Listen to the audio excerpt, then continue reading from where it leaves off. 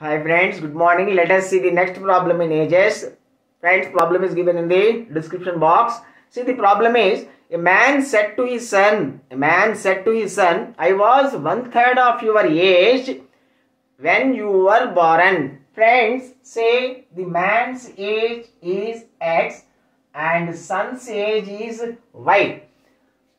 See, man's age when son was born, will be X minus Y. Suppose if I consider a small example, say man is 25, son is 5. At the time of son was born, man will be 25 minus 5, 20. So at the time of son was born, man will be X minus Y. What man says? I was 1/3 of your age.